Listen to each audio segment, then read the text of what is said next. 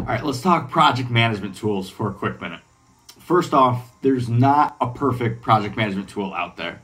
You need to find one that's the right fit for you and your organization.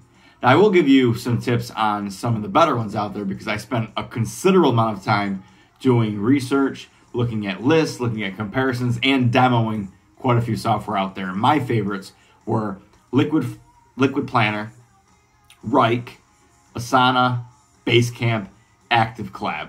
Now, a lot of people put Trello in the list. I don't really consider that a full project management tool because it's so slimmed down and stripped down. It's really just task management, but Trello is pretty good too. Now, the important thing to note is that a tool, regardless of how much you're paying for or how many bells and whistles they have, it's only as good as the data that you input into the system. So if you're spending however much money, several $100s a month on a project management tool, and only half of your staff is inputting data into it or inputting data properly, then it's going to be a total waste of time and a total waste of money.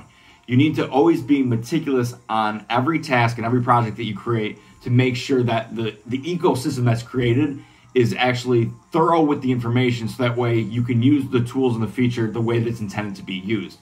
So with every project, every task that you create, you want to make sure that you have dates, your start date, end dates, the amount of total time that you estimate the project to take. You want to make sure that you assign the right people to it. You want to make sure that you're managing the workflow and the status of where that project or that task exists. And you want to make sure that when it's completed or when it's pending completion, if somebody needs to review it or approve it, that you're marking it as such.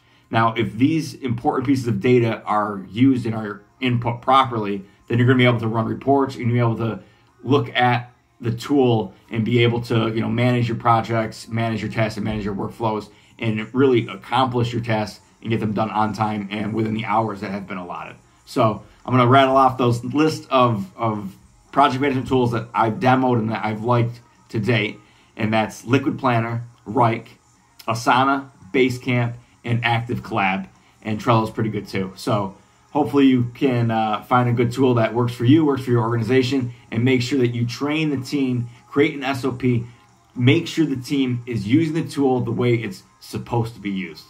Good luck.